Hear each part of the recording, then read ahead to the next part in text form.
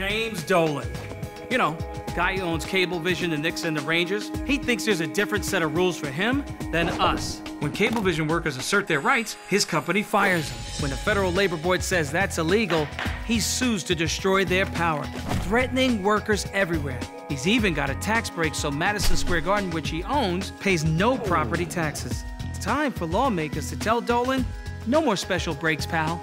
The days of playing by your own set of rules, that's over.